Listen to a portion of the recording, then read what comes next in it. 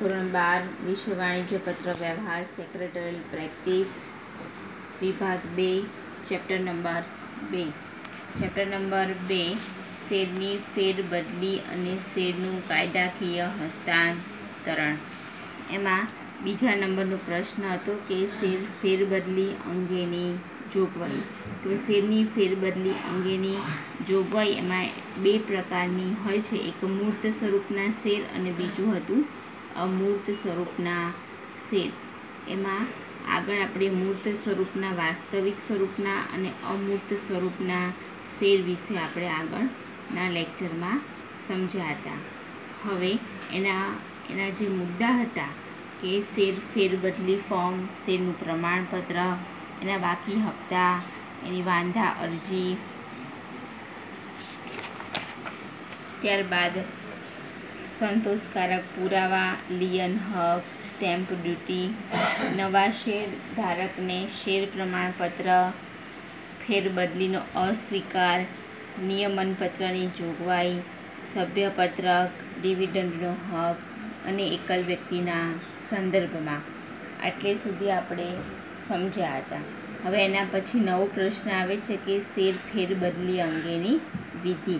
તો કે શેર ફેરબદલી અંગેની વિધિ એના પણ બે પ્રકાર હોય છે. એક મૂર્ત સ્વરૂપના શેરની ફેરબદલી અને બીજું છે અમૂર્ત સ્વરૂપના શેરની ફેરબદલી. એમાં પહેલું છે સંપૂર્ણ શેરની ફેરબદલીની વિધિ. પહેલાં તો આપણને શેર ફેરબદલી એટલે શું એની વ્યાખ્યા આવડવી જોઈએ. ત્યારબાદ બીજા નંબરમાં કે છે શેરની સંપૂર્ણ શેરની ફેરબદલી. તો સંપૂર્ણ શેરની ફેરબદલીમાં આપણે કયા મુદ્દા ધ્યાનમાં રાખશો? તો કહેશે કે પહેલાં આપણે મૂર્ત સ્વરૂપના શેરની ફેરબદલી.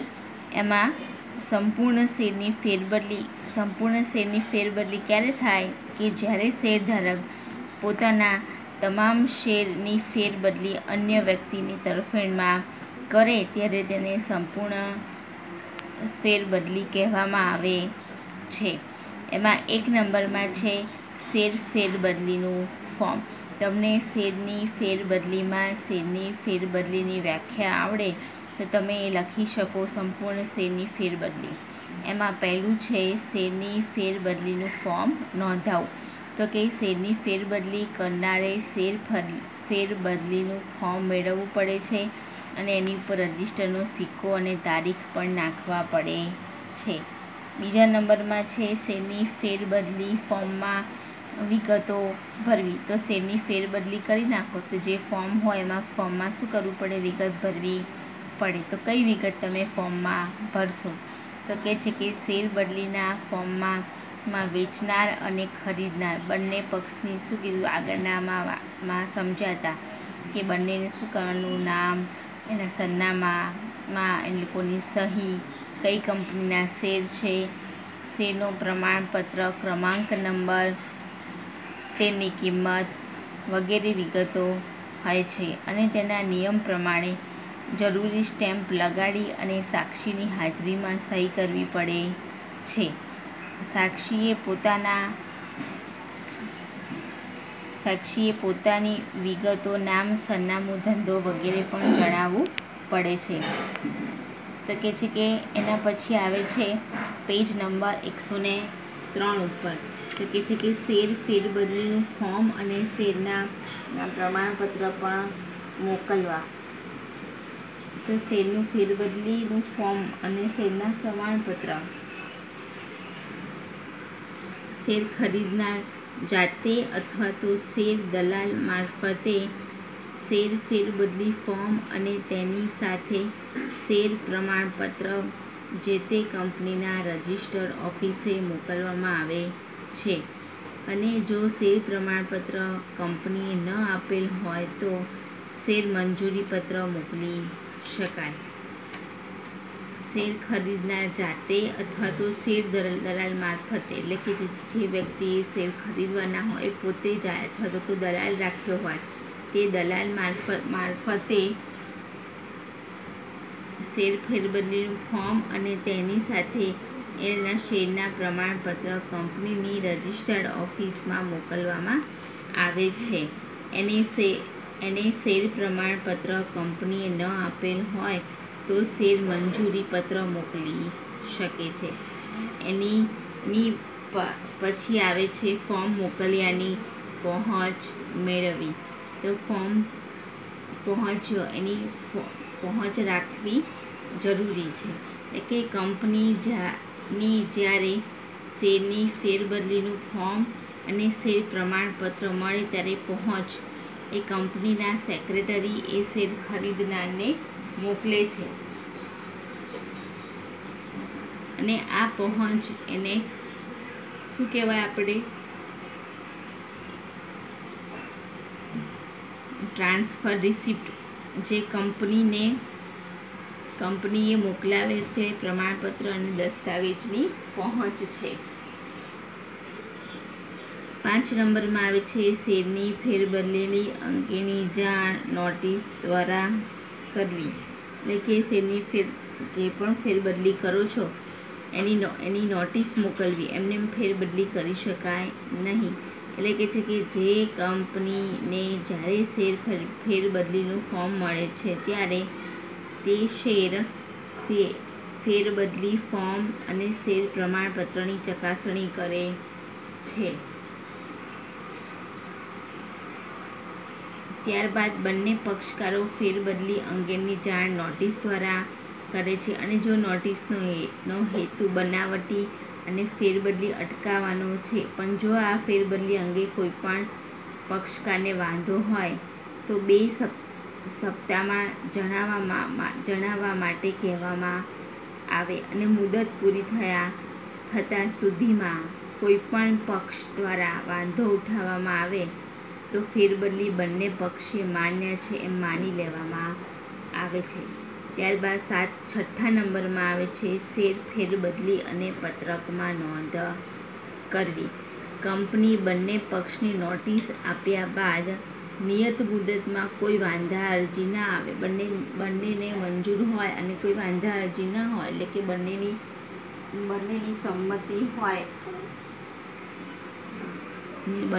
સંમતિ હોય તો માની અને શેરની ફેરબદલી પત્રકમાં સેક્રેટરી નોંધ કરે છે. અને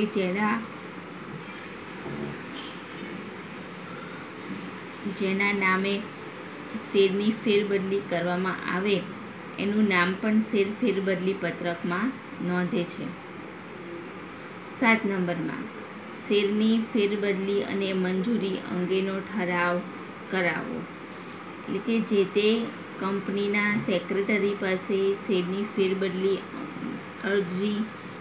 ફેરબદલી અંગેની અરજી આવેલ હોય તો એના ઉપર ચર્ચા વિચારણા કરી અને ફેરબદલી માન્ય કરવામાં આવે, અથવા તો જો અમાન્ય કરવામાં આવે તો શેરની ફેરબદલી માન્ય કરવામાં આવી હોય તો મંજૂર કરે. અને જો મંજૂર કરવાનો ઠરાવ સંચાલક મંડળની સભામાં કરવામાં આવે છે. 8 નંબરમાં સભ્ય પત્રકમાં નોંધ કરવી. શેરની ફેરબદલી મંજૂરી અંગેનો ઠરાવ પછી સભ્યપત્રકમાંથી શેર વેચનારનું નામ રદ કરી અને જેની ફેરબદલી કરી હોય, જેને શેર આપ્યા હોય એનું નામ સભ્યપત્રકમાં નોંધવામાં આવે છે. 9 મુદ્દો નવા શેર પ્રમાણપત્ર નવા શેરધારકને મોકલવા. એટલે નવા શેરનું પ્રમાણપત્રમાં એ પ્રમાણે શેરની ફેરબદલીનો ઠરાવ થયા પછી સભ્યપત્રકમાં નામ ઉમેરાયા પછી સેક્રેટરી શેર પ્રમાણપત્રની પાછળની બાજુએ નિયત કરેલ જગ્યામાં નવા શેરધારકનું નામ લખે છે. એટલે કે જે વ્યક્તિના નામે શેરની ફેરબદલી થઈ ગઈ હોય તેના પછી સભ્યપત્રકમાં નવું નામ ઉમેરાયા પછી પાછળની બાજુ જે નિયત જગ્યા હોય સ્પેશિયલ, એમાં એનું નામ લખવામાં આવે અને જવાબદાર અધિકારીના સહી સિક્કા સાથે એ શેર પ્રમાણપત્ર નવા નવા શેરધારકને મોકલી આપે છે અને જો શેર પ્રમાણપત્ર ખૂબ જૂનું થઈ ગયેલ હોય તો એનું નામ નોંધવા માટે જગ્યા ન હોય તો નવું પ્રમાણપત્ર નવા શેરધારકને મોકલી આપે છે. ત્યારબાદ આવે છે આંશિક ફેરબદલી. આંશિક ફેરબદલી કોને કહેવાય? બરાબર, આંશિક ફેરબદલીમાં જ્યારે શેરધારક પોતાની માલિકીના બધા જ શેર પૈકી થોડાક શેર અન્ય વ્યક્તિને વેચવા માંગતો હોય ત્યારે મૂળ શેરધારક શેરનું વિભાજન કરવા માટે કંપનીની રજિસ્ટર ઓફિસે મોકલે છે. જ્યારે શેરધારક પોતાની કંપનીના બધા જ શેર પૈકી વધારે શેર લીધા છે અને બધા નથી કાઢી નાખવા, એને થોડાક જ રાખવા છે અને થોડાક કાઢી નાખવા છે, એટલે કે થોડાક જો વેચવા માંગતો હોય ને તો શેરધારક શેરનું વિભાજન કરવા માટે કંપનીની રજિસ્ટર ઓફિસે એને મોકલે છે અને કંપની સેક્રેટરી જે તે શેરધારકની માંગણી અનુસાર શેરનું વિભાજન કરી અને શેરધારકને મોકલી આપે છે અને શેરધારક પોતાના જેટલા શેર વેચવા હોય એટલા ઉપર જ એ પ્રમાણેની પ્રક્રિયા પ્રમાણે શેરનું વેચાણ કરી શકે છે. અમૂર્ત શેરોની ફેરબદલી. આપણે મૂર્ત સ્વરૂપના શેરની ફેરબદલી જોઈ. હવે એના પછી અમૂર્ત સ્વરૂપના એટલે કે demat share, transfer of demat. કોઈ પણ શેરધારક છે એ અમૂર્ત સ્વરૂપના શેર રાખી શકે, પરંતુ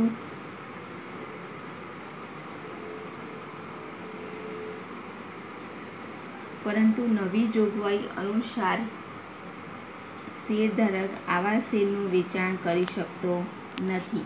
તેને જો આવા શેરનું વેચાણ કરવું હોય તો મૂર્ત પ્રકારના શેરને અમૂર્ત પ્રકારના શેરમાં વેચવું પડે. તમને મૂર્ત અને અમૂર્ત સમજાયા હતા. એમાંથી જો આવી રીતે કરવું હોય ને તો પહેલાં મૂર્તમાંથી અમૂર્તમાં એને શેર ફેરવવા પડે. એટલે કે વેચાણ સિવાયનું હસ્તાંતર કેટલાક સંજોગોમાં કરી શકાય છે. દાખલા તરીકે કોઈને ભેટ આપવાના હોય, બક્ષિસ આપવાની હોય, બરાબર, તો કે છે કે એના ઉપરની વિધિ અપનાવવી પડે. ડીમેટ એટલે કે ભૌતિક પ્રકારના શેર, જે આપણે ડીમેટ ખાતું બેંકમાં ખોલાવતા હોઈએ છીએ. તો કે છે કે ડીમેટ શેર એટલે ભૌતિક પ્રકારના શેર જેને ઇલેક્ટ્રોનિક સ્વરૂપમાં નિશ્ચિત પ્રક્રિયા અંતર્ગત રૂપાંતરિત કરવામાં આવે છે, જેમાં રોકાણકારે ડિપોઝિટરી પાર્ટિસિપેન્ટ પાસે ખાતું ખોલાવવું પડે છે. ભારતમાં ડિપોઝિટરી તરીકે નેશનલ સિક્યુરિટી ડિપોઝિટરી લિમિટેડ એટલે કે NSDL વાળા જે હોય છે એ શું કરે છે? ડીમેટ ખાતું ખોલી આપતા હોય છે. એક NSDL ને એક CDSL બે હોય છે.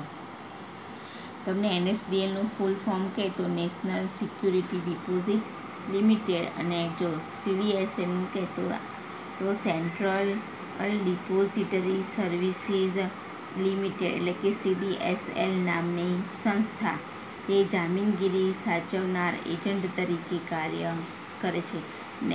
NSDLમાં ડીમેટ ખાતું ખોલાય અને પાન કાર્ડ પણ ખોલાવી શકાતું હોય છે. આ સંસ્થા વતી સરકારી અને ખાનગી ક્ષેત્રની બેંક, શેર દલાલ તેમજ અન્ય નાણાકીય સંસ્થાઓ પણ ડીમેટ ખાતું ખોલે છે. આવી સંસ્થા પાસે ખાતું ખોલાવ્યા બાદ તે સંસ્થા ખાતેદારને ઇન્સ્ટ્રક્શન એટલે કે સ્લીપ આપે છે.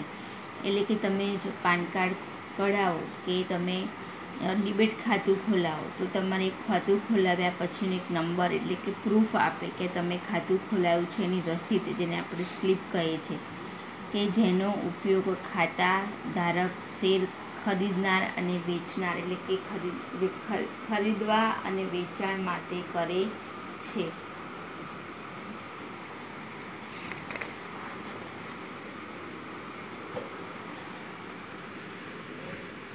આ ઇન્સ્ટ્રક્શન સ્લીપના આધારે એજન્ટ હોય, બેંક હોય કે સંસ્થા હોય એક શેરનું ખરીદ વેચાણનું કાર્ય કરે છે અને આ ખરીદ વેચાણની પ્રક્રિયા ઓનલાઈન કોમ્પ્યુટર દ્વારા થાય છે કે જેમાં વ્યક્તિ શેરની ખરીદી કરે છે અને એના ઉપર જરૂરી દલાલ સાથેના ભાવ ચૂકવવાના હોય છે. આના આધારે ખાતાધારકના જે તે સંસ્થામાં રહેલ બેંક એકાઉન્ટમાંથી જરૂરી નાણાં ઉધાર લઈ જાય અને ડિબેટ ખાતામાં જરૂરી શેરમાં વધારો થઈ જાય. એવી જ રીતે શેરધારક વેચાણ કરે છે અને ખાતામાંથી શેરની કિંમતમાંથી દલાલી કરવેરા બાદ થઈ અને બેંક એકાઉન્ટમાં રકમ જમા થાય છે અને ડિબેટ ખાતામાં જે શેર હોય છે એ ઓછા થઈ જાય અને આવી જ રીતે શેરનું ખરીદ વેચાણ કરવામાં આવતું હોય છે કે જે વ્યક્તિના ખાતામાં જમા કે ઉતાર થઈ જાય છે.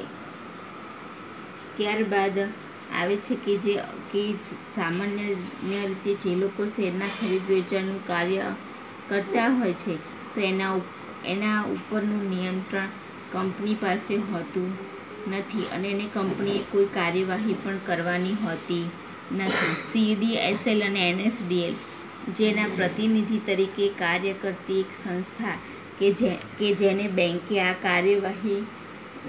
કાર્યવાહી કરે છે કે જે તે કંપની પોતાના કમ્પ્યુટર ઉપર કોણ નવા શેરધારક બન્યા છે અને કોણ જૂના જતા રહ્યા છે તે આપેલ વેબ પેજ ઉપર તે જોઈ શકે છે. ત્યારબાદ વિદ્યાર્થી મિત્રો નવો પ્રશ્ન આવે છે કે શેરબદલી અંગે સેક્રેટરીની ફરજો. બરાબર, આ જે પ્રશ્ન છે એ તમારે નેક્સ્ટ લેક્ચરમાં હું તમને સમજાવીશ, કારણ કે વિદ્યાર્થી મિત્રો બધા પ્રશ્નો આમાં મુદ્દા વધારે છે. તમારે એક પ્રશ્નમાં 9-10 મુદ્દા હોય તેવા આપણે સામટા ચલાવીએ તો તમને થોડી તકલીફ પડે સમજવામાં. એક પ્રશ્ન સમજાવીએ તો તમે સમજી પણ જલ્દી જાઓ અને તમને તૈયાર કરવામાં પણ સહેલાઈથી અનુકૂળતા રહે.